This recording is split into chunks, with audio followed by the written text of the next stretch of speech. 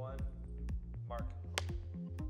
If we come back to the idea that people have a hard time understanding 2D plans and putting that in their head as 3D, it's hard for customers too. So if we want to sell some premium suites for a sports team, for example, we can't just show a picture and say this is the layout of the space you're going to be in. But if you show them an immersive environment where they can walk around that space, it becomes a lot more effective as a tool to sell that. And when you're in VR, that's pretty much solved. But to take that next step and simulate some other pieces to it, can we start to change materials? Can we let the owners actually be part of that design as opposed to just saying yes or no to different things that the design teams bring to them?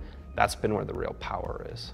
Take, for example, the apartment environment we build. We can build that fully immersive environment.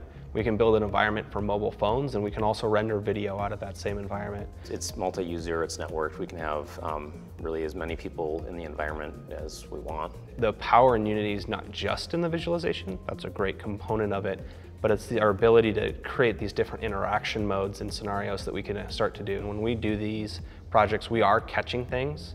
It's hard to know would we have not caught it if we didn't build it in this environment. As we talk to the customers and we say, was this something that was beneficial for you? Do you feel more comfortable with this project now after doing this experience? And it's always yes.